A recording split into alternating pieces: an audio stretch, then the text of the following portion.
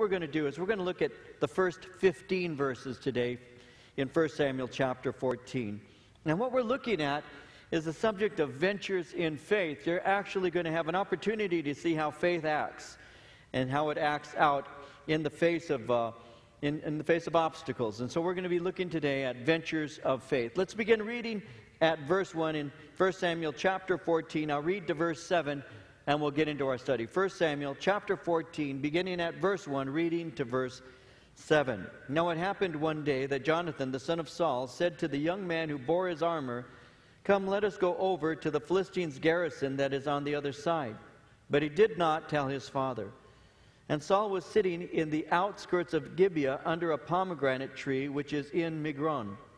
The people who were with him were about 600 men.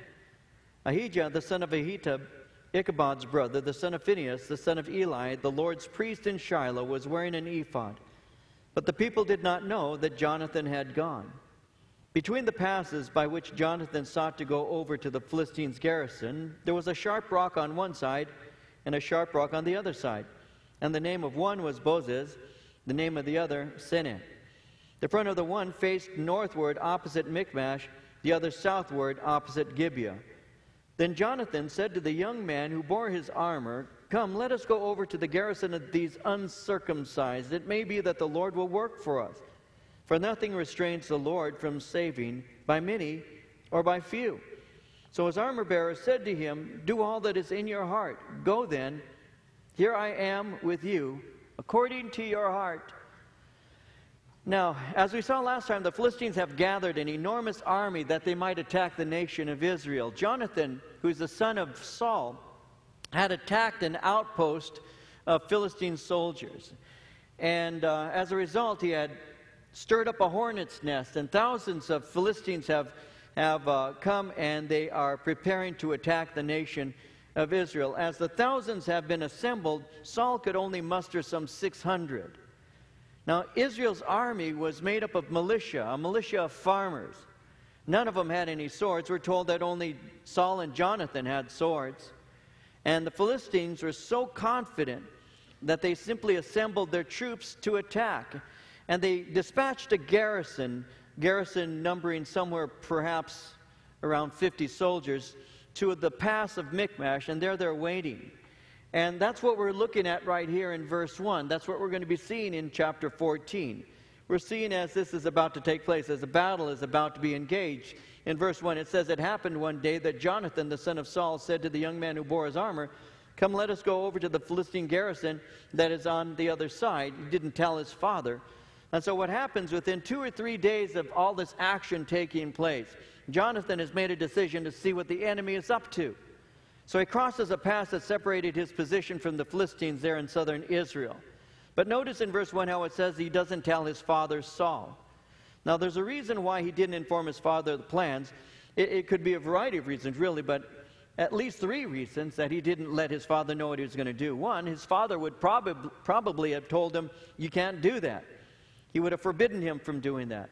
Or second, such a plan requires complete secrecy. But third, it may simply be that the Lord has placed it on his heart to do so. And so as the Lord has laid it on his heart to go and check out what the Philistines are up to, he simply decides to do that. And he's about to go across and see that. It says in verse 2, Saul was sitting in the outskirts of Gibeah under a pomegranate tree which is in Migron. The people who were with him were about 600 men. And so, as he's about to go, he's going to go there with his armor bearer, and he's going to check it out. It's interesting how he chose to enter into this operation accompanied only by an armor bearer. An armor bearer is a trusted assistant. It's the one who carries the commander's weapons. He would carry the large shield. He would carry other weapons of war in order that he might free up the commander. An armor bearer was one who was courageous, who was fierce, a man of good character. He was well trained. He was a man who was loyal to the death. All great warriors had personal armor bearers, which gives to us insight into the fact that Jonathan was a great warrior. But there he goes. Now his father is there in the outskirts of Gibeah, which is just a few miles north of Jerusalem. Migron is just north of the area, and Saul's sitting under a well-known tree. Migron is a common word for the word cliff. So the area around there is mountainous, and that's where he is. Now, verse 3 says, Ahiah, the son of Ahitub. Well, actually, Ahitub was a very heavy man. His name was really Ahitub. No, it's not. I'm just saying that. He was a tub. No, what we're looking at is that he is the great-grandson of the former priest Eli. And so Ahiah is the son of, or great-grandson of Eli. But the point is he's wearing the ephod. Now, when it says that he was wearing an ephod, he's not wearing a normal priestly robe. He's actually wearing the robe of a high priest. And so it's pointing out here in simple fashion that he was enacting the role of the high priest. And so this is what's taking place. Now, as this is going on, notice verses 4 and 5. This is a geographic marker. It speaks of Bozez, which means shining, and it speaks of Senna, which is the acacia. And so they face one another. There are actually two cliffs that face one another, north and south. So we have a geographic marker of what's taking place. Now, as all of this is taking place, I really want to start looking at verses 6 and 7 and begin moving on into making some applications, because what we're looking at is ventures of faith. We're looking at a venture of faith here, and I want to develop this with you this morning. Notice how it says, Jonathan said to the young man who bore his armor, "Come, let us go over to the garrison of these uncircumcised. It may be that the Lord will work for us. For nothing restrains the Lord from saving by many or by few." So his armor-bearer said to him, "Do all that is in your heart. Go then, here I am with you according to your heart." This gives us insight. This gives us insight into faith and the courage of a man by the name of Jonathan. We already saw him as a courageous man because he had opposed the Philistines when he attacked their garrison. But that wasn't enough for him. He wanted to deal them an even harsher defeat. Now, it's interesting how it begins or develops here. I want you to see this in verse 6. Notice how it says, Jonathan said to the young man who bore his armor, "First, come, let us go over to the garrison of these uncircumcised." Now, when he says the garrison of these uncircumcised, on the one hand, the Jews would use that phrase, the uncircumcised, as a degrading term. It's another way of calling them pagans. And so when he says that we ought to go over to the garrison of these uncircumcised, it's a way of saying, let's go and see what these pagans are up to. So that phrase is used sometimes in a disparaging way. But it's deeper than that. What he's saying is, because they're uncircumcised, they will have no help that comes from God, because as uncircumcised people, they don't have a relationship with God. That's what he's actually saying. He's saying they are uncircumcised. Therefore, they have no relationship with God. Circumcision was a rite of cutting away the male foreskin as an emblem of faith in God. Now, we know that circumcision is part of the Jewish religious system. You see it in Leviticus chapter 12, verse 3, where God gives a command to the nation of Israel to circumcise their sons on the 8th day. And we know that circumcision was an outward emblem, but the fact is though it's in the Mosaic law, or the law that was given to Moses by God, it actually predates the law of Moses and goes all the way back to the time of Abraham. Abraham is spoken of in the book of Genesis. And in chapter 17 of the book of Genesis, we have an interesting thing taking place there. God is telling Abraham that his wife Sarah is going to conceive and have a son. And Abraham is really not able to grasp that. And so God is speaking to him about that and making it clear that this is going to take place. But prior to that, he speaks to him concerning his faith. And in Genesis 17, verse 11, he says, "You shall be circumcised in the flesh of your foreskins. It shall be a sign of the covenant between me and you." This is going to be an emblem. This is going to be an outer symbol of a relationship that you and I have together. A relationship, Abraham, that is based on your faith in me. See, it wasn't just the cutting away of the foreskin. It was really the heart. It was a heart that was right with God. It answers to baptism today in the Christian era. Circumcision was an outward demonstration of a covenantal relationship that a man had with God, whereas baptism in the New Testament is a symbol of a saving relationship a person has with God.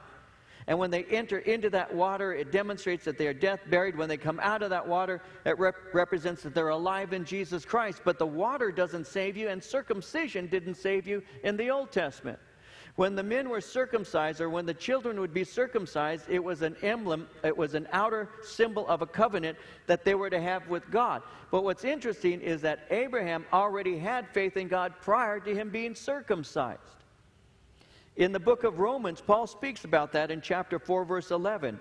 He said, Abraham received the sign of circumcision, a seal of the righteousness of the faith which he had while still uncircumcised, that he might be the father of all those who believe, though they are uncircumcised, that righteousness might be imputed to them also.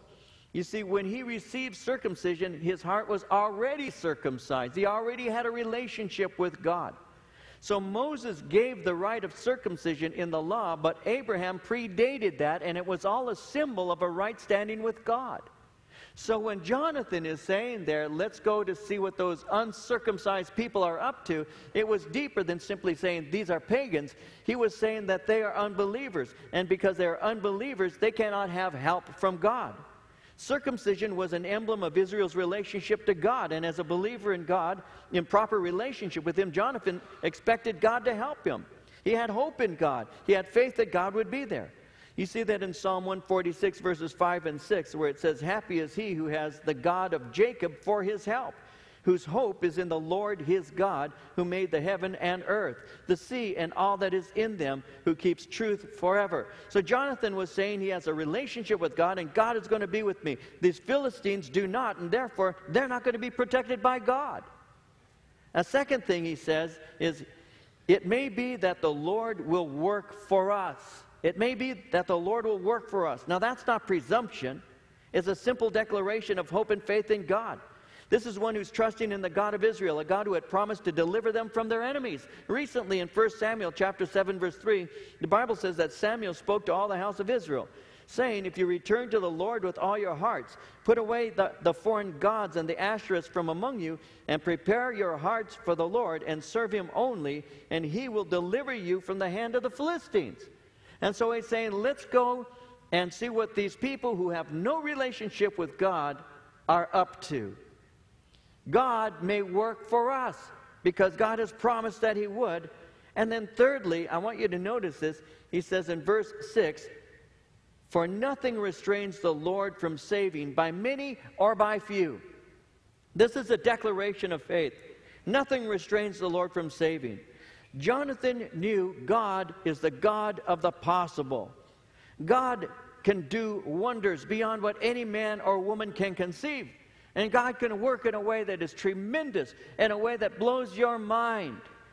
Back at the time of Abraham, when God had said that Sarah is going to conceive and have a child, it was beyond the imagination of Abraham, because Abraham was almost 100 years of age. His wife was 90 years of age. She is well past the ability to have a child. I mean, what 90-year-old woman would like to be nursing at 91? I mean, think about that for a minute. And getting up with that baby crying at the age of 90. Are you kidding me? And so when God had said to him that she's going to have a baby, he said, this is beyond me. But God said in Genesis 18, verse 14, is anything too hard for the Lord? At the appointed time, I will return to you according to the time of life, and Sarah shall have a son. Is anything too hard for the Lord? You've got to ask yourself that question today. We're talking about ventures of faith. You have to ask yourself, is there anything too hard for God? We just sang that nothing's impossible with God. We just sang that. As a church, we're out there saying, Lord, there's nothing too hard for you. And that's what the Bible teaches. In Job chapter 42, verse 2, we read, I know that you can do everything, and that no purpose of yours can be withheld from you. Jeremiah 32, 27, behold, I am the Lord, the God of all flesh. Is there anything too hard for me? In the New Testament, Luke 1:37, with God nothing will be impossible. And in Luke 18:27, Jesus said, the things which are impossible with men are possible with God. Jonathan had this kind of faith. He knew that nothing was impossible with the Lord. He knew that when God is on your side, you are the majority. He knew that he was more than a conqueror through God. He knew that. And because of that, he could speak from that perspective. He can say, there's nothing too hard with the Lord. There's nothing too difficult with God. Sometimes we bring our little problems to the Lord and we say, oh, this is too hard for you. The Lord would say, there's nothing too hard for me. There's nothing too difficult for me. If God could raise his son from the dead, can't he do something in our lives? I believe that he can. And Jonathan did too. Jonathan knew that God could do anything that he chose to do. And so he made that very clear. And perhaps the Lord can save us today. And nothing restrains the Lord from saving by many or by few. God has the ability. Let's see what God wants to do. That's a good way to wake up in the morning and think, by the way. What does God want to do today? What does the Lord want to do in our lives today? What new thing does God want to do in you? What does the Lord want to do in your life today that's unusual? What kind of thing does he want to do this morning with you? What does he want to work inside of you? God has the ability to do that, and that's all Jonathan is saying. Nothing restrains the Lord. Well, as he says this, notice verse 7. His armor bearer said to him, do all that is in your heart. Go then, here I am with you according to your heart. When he says, do all that is in your heart, this armor bearer, a man of faith and courage, this man of fidelity says, listen, if you turn around and move, I'll follow. I'll come right behind you. If you lead, I'll follow. It's another way of saying, I've got your back. I'm going to share with you in all of your dangers.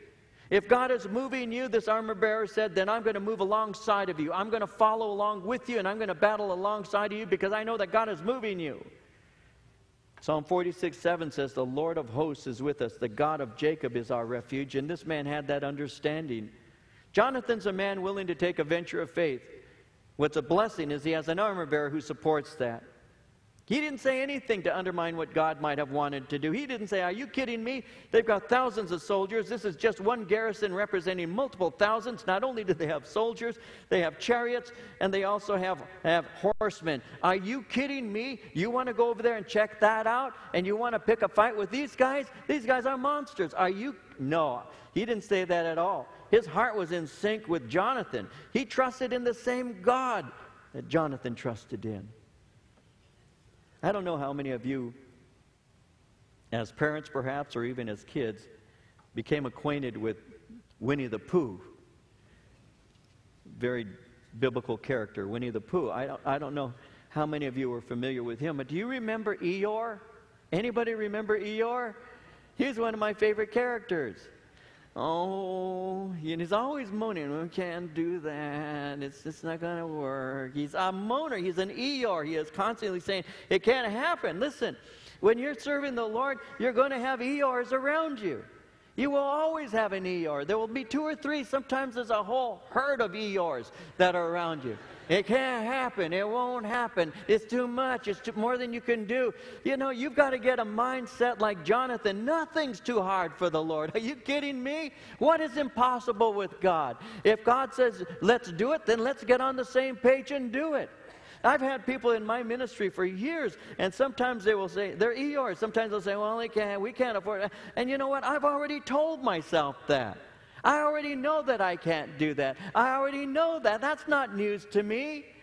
I can't. I'm not eloquent. I understand that. I'm not intelligent. I understand that. I'm not a man of vision and faith. I understand that. But I have a God who is capable, and that's all I really need is a God who's capable. But you have people who are Eeyores, who are saying, it can't happen. It won't happen. Well, Jonathan had an armor bearer who said, whatever God has put in your heart, I want to be part of that.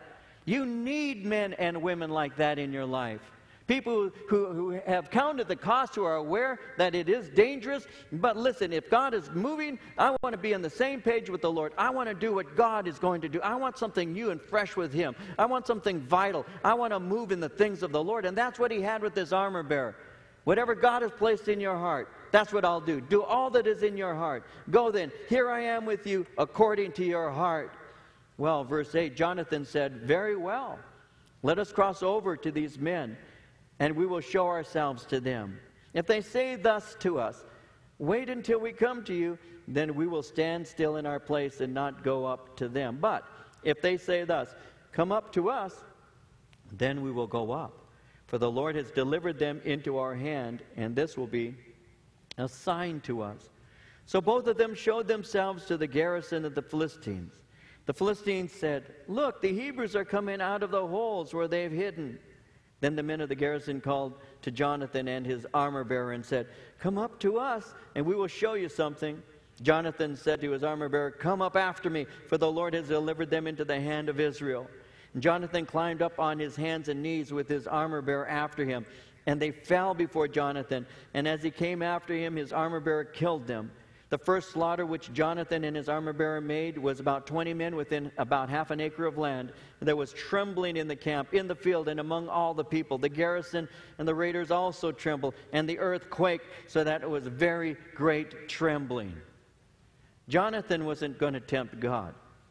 He was trusting in God, and therefore asked God to reveal whether or not God was leading him or not, and therefore he had a plan. If the Philistines say, "We will come to you," they're showing courage. But if they said, "Come to us," it showed they were afraid to leave their positions to fight. And so they showed themselves, according to verse 11, to the garrison of the Philistines. And as they did so, the Philistines began to mock them.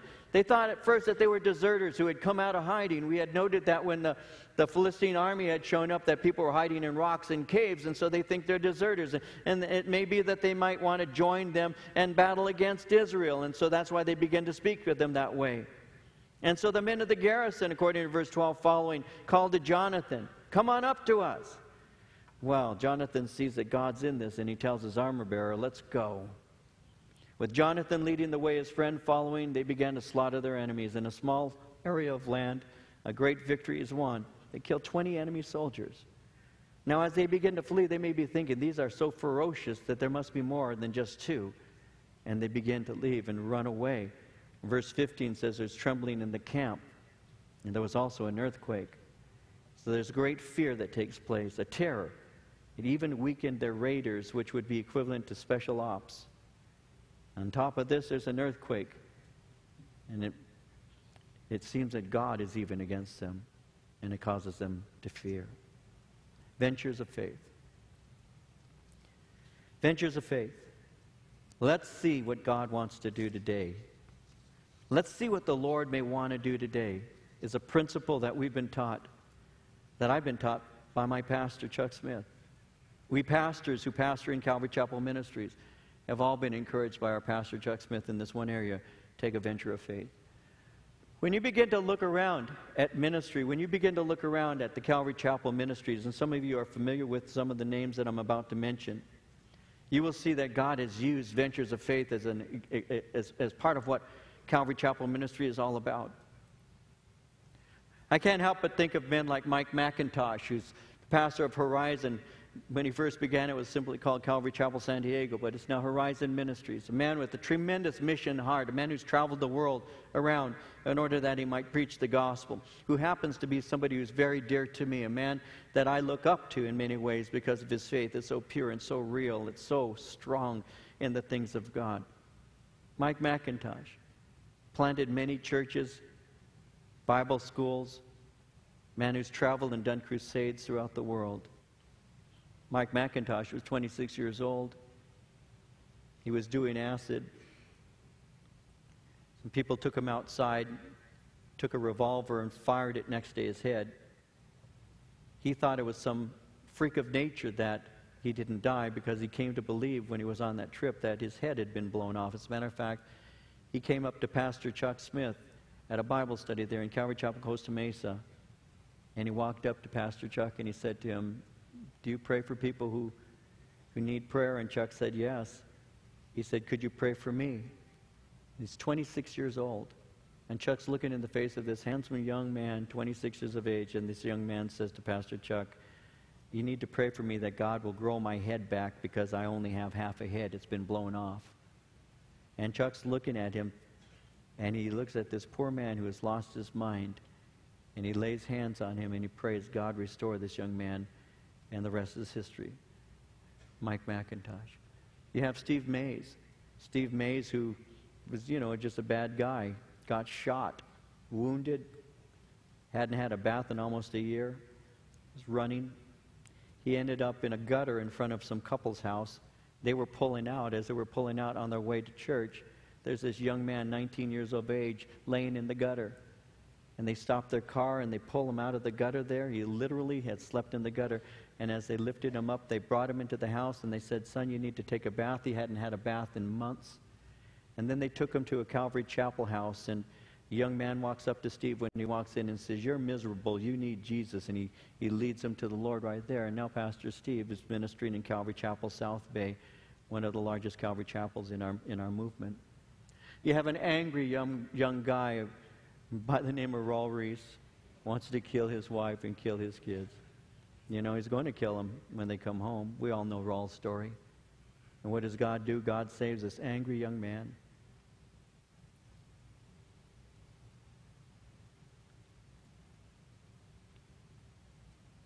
What influence he's had. So many lives. I can go on and on. You all know the names of these guys, every one of them. All of them are great men of God. God has used in tremendous ways. Men who the world had basically said, "You're nothing, you're no good." Where God said, "No, I can do something with them." I've told this story before, how I had an uncle named Louis Cannon, married my Aunt Tilly. I adored my Aunt Tilly. My Uncle Louis had gotten injured when he was at work and no longer could work. But he needed to make income for the family, and so he would take his little pickup truck and he'd drive through his neighborhood. This was back in the 50s. And he would pull over and he would go through trash and find things in the trash. And he would take them to his little shop in the backyard there at his house. And he would try and clean things up, and he'd try and sell them to make some money so he could feed his kids. I used to be embarrassed of my Uncle Louis because my Uncle Louis was doing that. And at that time, it was nearing Christmas, and I had asked my dad for a bicycle. I wanted a Schwinn bicycle. It had to be red and white, and it had to have certain things. And I used to write notes, "Gee, I like my Schwinn bike." And I'd put it in my dad's lunch, and anywhere my dad would be, he'd find notes from David, "I want a Schwinn bicycle." Well, Christmas came, and I didn't have a bike under that tree, and I was real disappointed. But my dad said, "You know, Uncle Louis is going to show up, and Aunt Tilly, they come in for Christmas. They have something for you." So I got kind of excited. So when they showed up, my dad said, "Why don't you go outside in the patio, and there's something waiting for you." And I went walking out into that patio expecting to see a brand new Schwinn, and what I found was a bicycle my uncle had pulled out of the trash and by hand had painted red and white. And I got mad. I said, "I don't want this piece of junk," because that's what it was. He didn't even sand the rust off of it. It was all bubbled up with red paint on it. My dad talked to me about that. "Your uncle loves you. Your uncle took care of that. He went out and got that for you. Don't be ungrateful." And I was ungrateful. I was so angry. I wanted a Schwinn and not this piece of junk. And I went to my room, and I was very upset. And I said, "I'll never ride that thing. I'm never going to ride that." Well, a few days later, I was riding around the neighborhood. And some kids laughed at me, as I knew they would. "Look at that piece of junk." And I remember just saying to them, "This is a bike that was made out of love for me." Changed my life. Because the Lord taught me something. The Lord taught me then, and He's teaching me now, that the enemy can take you and use you and dump you. But Jesus is like my Uncle Louis. Drives through neighborhoods, gets into the trash, pulls it out, and takes that trash and makes it into a treasure. That's what God does. God is a God of the possible.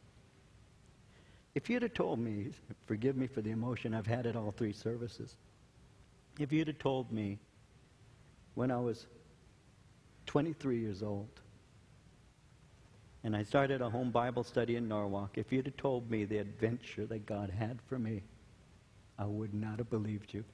Would God have opened the windows of heaven? Could such a thing be so? is how I'd have responded. Are you kidding me? I taught a home Bible study in Norwalk, a handful of people for years. I taught a Bible study in Ontario, handful of people. I never saw more than 15 people at a Bible study for years. I taught week after week, month after month, year after year after year after year after year after year after year after year after year. 9 solid years of never seeing more than 15 or 20 people come to a Bible study. But I did it faithfully because I knew that God wanted to do something. I knew that God had a work He wanted to do. I knew it beyond a shadow of a doubt. I had no doubts. But what He wanted to do was beyond me. Our first Bible study here in this fellowship that became this church was in May of 1981. It was a home in Pomona, a handful of people. And all we did was we taught the Word, believing that God could do more than we could ask or think. We moved to Ontario, started a study there. We eventually occupied a small church on Vine Street. We went to Central School and then on to Ontario Christian Elementary. Eventually purchased some property on Maple Street in Ontario. We rented Ontario High School. We then bought this property. Well, here we've torn down, we've built up bookstores and classrooms, parking lots, and a sanctuary. Our first church services were in about 1,300 square feet. The whole house was 1,300 square feet. Now we have close to 100,000 square feet. If you'd have told me what the Lord wanted to do, I'd have said, I don't see that. But I do know that my God can do anything that He wants. And every step of the way, one of the things we've learned to say is perhaps God will work for us. Maybe God wants to do something bigger than we can imagine. Why limit Him? You see, if we didn't think like Jonathan, we'd still be in a front room in Pomona. But instead, we have 20 daughter churches. We're on 49 radio stations. We've seen God move. We've seen God move in tremendous ways over the years. And for me, I have a great desire and a great burden to see God continue to move. I have a desire to see God move in us. You see, there's a Jonathan, there's this heart. Let's see what God wants to do. Let's see what He wants to do today. But there's also an armor bearer. There's also somebody who comes alongside. There's somebody else who says, my heart is with yours. Because I know that none of this that we see here would have happened without armor bearers. Children's ministers, greeters, ushers, parking lot attendants, worship team members. We could never have Easter services where we reach thousands of people without that. We couldn't have the men's conferences and the retreats, the breakfasts, the small groups. We couldn't have hospital visitations. There's so much that takes place because you have armor bearers, because you have people who say, I'm willing to do it. Let's get out there and see what God wants to do. You see, Jonathan could simply have stood there alone, even questioning himself, but for his friend. Sometimes you can have all the faith in the world, but so many times God brings others alongside of you because it's not something you're going to do by yourself. You need somebody to work with you. Sometimes it's a David and Goliath situation where it's just you and God, but many times it's you, God, and others. God calls others alongside of you to serve, and they see the task along with you. And they say, I want to do that. I want to be part of that. I'm going to move forward with you. I thank God for armor bearers. I thank God that we have people in this church who do that, who say, I want to serve the Lord. I want to know what God wants to do. I want to have an adventure with the Lord. I want to be the kind of person who just works for the Lord and serves the Lord and sees God's hand moving. We have people in this church who are professionals. They're professionals, they're lawyers, they're doctors. We have a variety of people with a variety of professions here in this fellowship. But you know what they end up doing? They end up being ushers. They end up being people who are involved in missions. They end up being people on worship teams. They end up doing things. And for them, their job that is so highly regarded by the world is something they do to produce the income to pay their bills. But their life is in their ministry. They get joy coming to church and caring for our kids. And these are people who've got everything that the world says they're supposed to have, and yet the world could not satisfy them. Just taking care of the children or leading a worship team or whatever. That's where their hearts really are. You need to have a heart like a Jonathan or an armor bearer. You need to have that. Where you wake up and you say, God, what new adventure do you have for me today? What do you want to do with me today? I'll be faithful, whatever it is. Just help me to do it, whatever it may be. I learned to speak openly in front of a handful of people before God put me in conferences to speak to thousands. I learned to minister to just a handful of people for a year, 2 years, 3 years, 9 years. Just doing the faithful thing once every week going. There were times when I was working, I was going to school, married, had children, I was teaching 3 Bible studies a week. And it was just because, and that's before I was on staff, it was just because I wanted to serve the Lord. I don't see anything more exciting than serving Jesus Christ. I really don't. And I have a heart to see young people do the same. To be challenged. To do the same. Why not you? Why not you? Why can't God use you? Why can't He use you? What's keeping Him from using you?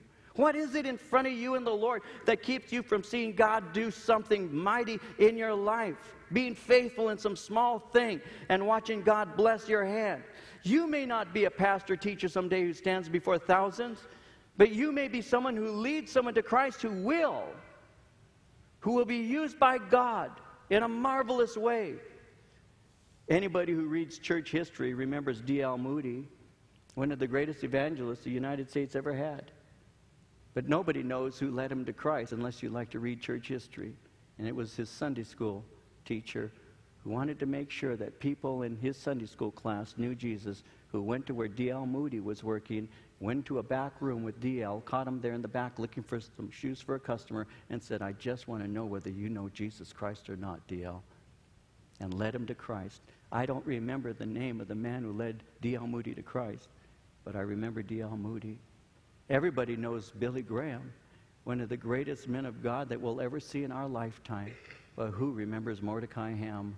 Mordecai Ham was the evangelist that led Billy Graham to Christ when he was 17 years of age. Who remembers Mordecai? God does. Who remembers Billy Graham? All the rest. Who are you? And what can God do in your life?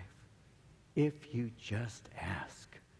If you have an idea that God is bigger than the now, that God wants to do something in you and me, the word, why not me? I've learned to ask that question. Why not me, Lord? I want to be used by you. Why not me?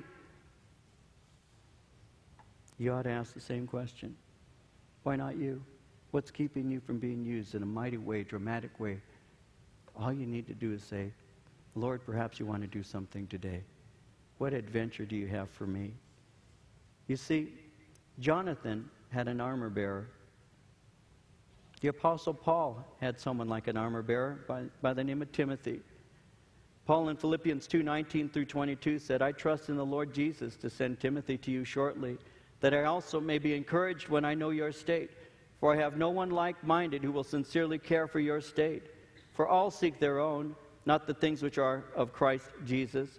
But you know his proven character, that as a son with his father, he served with me in the gospel. Like a son with a father.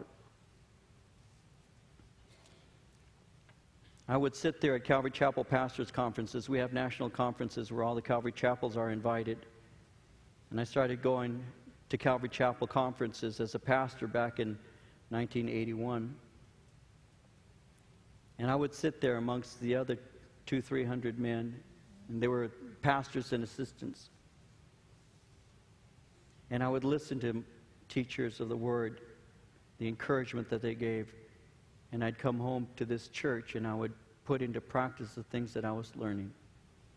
You can't imagine, at one time I sat there listening to the pastors. And now I teach the pastors. Now I speak at the conferences, the pastors' conferences, nationwide, internationally. You can't imagine how I feel. And last year, at the National Pastors Conference, when I was teaching at the conference, I turned to my pastor, Chuck Smith, and I said something like this. I said, Chuck, at the risk of embarrassing you, I said, I want to be like Timothy in your life. I want to be like a son to his father. You see, I told Chuck this personally. I said, God was good to me. God gave me my dad, Frank, my dad, and I loved with all my heart.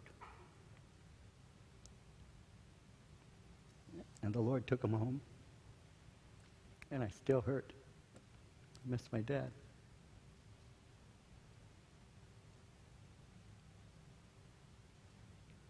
God gave me a great dad. But Chuck, God also gave me you. You're my dad. You've taken the place of my dad. And I love you. And I told him last year how much he means to me. And I've told him many times over the years. I want to be a Timothy to my pastor Chuck. Paul had a Timothy. Jonathan had an armor bearer.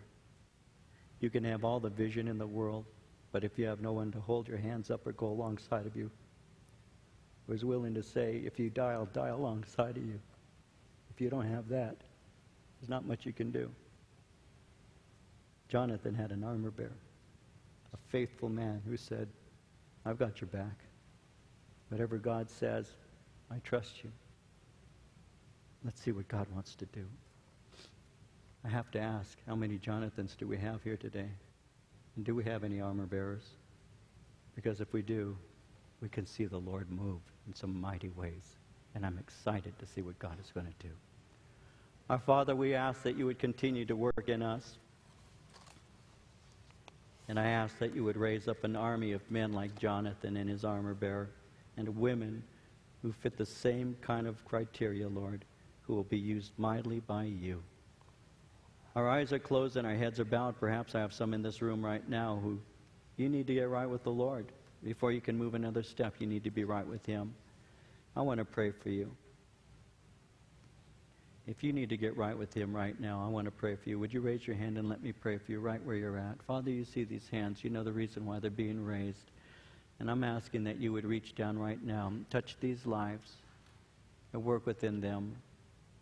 Lord, there may be some healing areas that you need to work in, some broken hearts, some sadness, that you need to bring the joy of salvation to. Cover them, Lord, with garments of praise, the oil of joy for mourning, and awaken in them, Lord, the joy of your Spirit. Wash and clean and make brand new today, Lord. Fill with your Spirit these vessels that are empty. Anoint them, empower them, use them. May they become mighty weapons in your hand for goodness, Lord. And may they have eyes to see what your Spirit is leading them to see.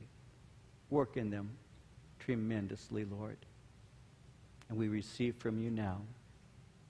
And we thank you, Lord. Bless you. You can put your hands down. And Jesus, I ask that you keep moving in all of us. To your glory, I pray.